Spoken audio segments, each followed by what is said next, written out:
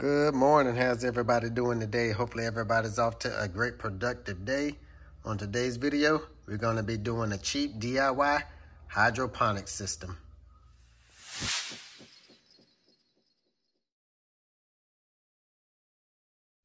All right, y'all, so I went out to Walmart and I picked up some food grade containers that I got for $1.28 a piece. Then I went and got some black spray paint for $2.48.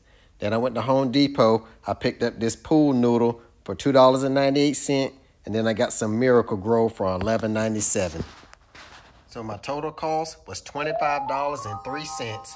It would have been cheaper, but it was out of pool noodles because it is wintertime. And this right here is some insulation for a pipe, which works the same. Okay, so the only tools you'll need to do this project is a pair of scissors, a 2-inch hole saw, and a drill. So the first thing you want to do is remove the sticker off of your food grade tote.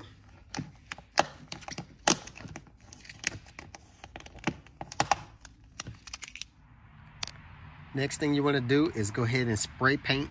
And the reason you want to go ahead and spray paint the bottom black is so that no light gets on the roots and have algae start forming. Once you have the entire thing spray painted black, you want to just let it sit and air dry. Okay, so while the bottom is drying, you want to go ahead and take your drill and go ahead and drill your holes inside of the lid. And in this case, I'm gonna go ahead and drill 3 holes. And the reason we didn't paint this is because the lid is a dark color.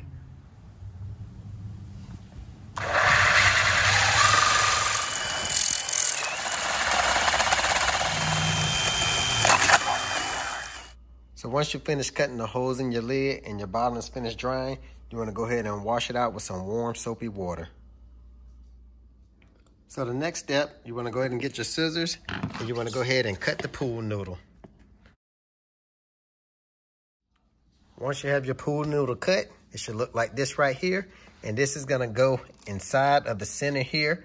And the next step we're going to do, we're going to cut another piece of the pool noodle off to insert in the inside of right here. That way it will hold the seedling that's already sprouted so it doesn't fall down into the container.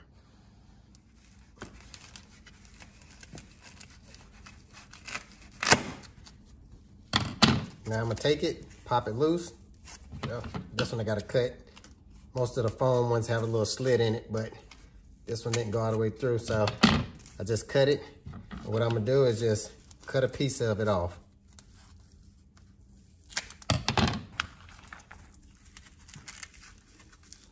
And what you want it where to hold the seedling in place, but without squishing it.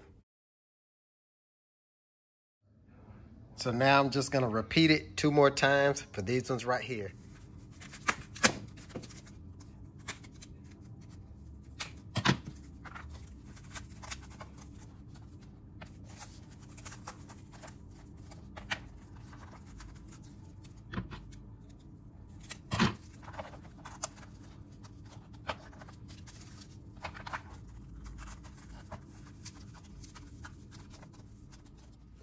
Okay, on this next step, you want to go ahead and get you a old gallon container. This right here is just an old milk jug that we already used the milk. I'm recycling it, using it again.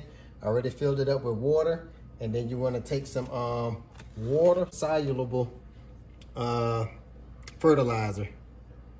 And that's what you want to use. You could use whatever you prefer. This is what was available to me, so that's what I'm going with. And on this actual measuring utensil, it has for indoor plants and outdoor plants. So for indoor plants, you want to use the smaller one. So I'm gonna go ahead and get my scoop and drop it in there. And now I'm gonna go ahead and shake this up, and then it'll be ready to pour inside of the container.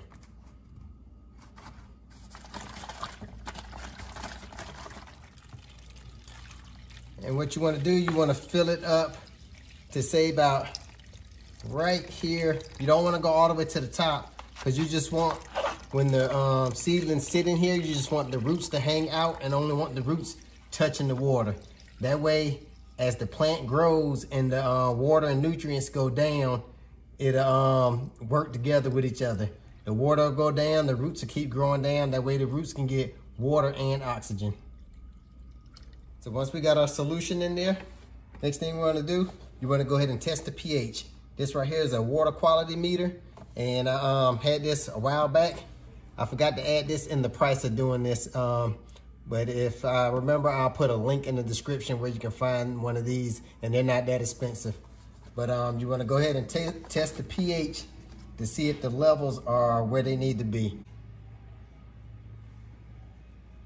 All right, y'all, since we got the pH balance and got the container all done, the next thing I'm gonna do is I'm gonna go ahead and grab some herbs that I already started from seed, and I'm gonna go ahead and take the middle part of the pool noodle out, which is gonna be the part that's gonna hold the plant. And what I'm gonna do is I'm gonna carefully remove the plant from the soil, trying not to mess up any of the roots.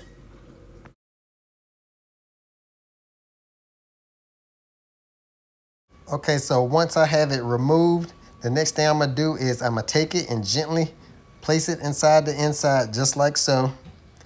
And then what I'm gonna do now is go ahead and take it and set it down inside the center of the ring of the pool noodle. And then we'll take that and we'll set it down into our solution.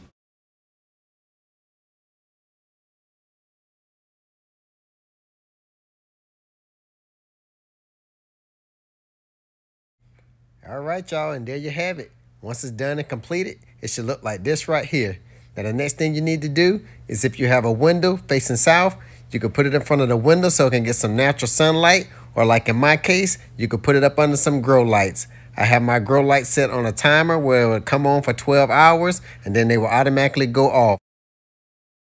So here's how the plants are looking after 3 days, and for $25.03, I was able to make 5 containers. If you're interested in seeing how the plants turn out, make sure you subscribe to the channel so you don't miss none of my future videos. And as always, thank y'all for watching.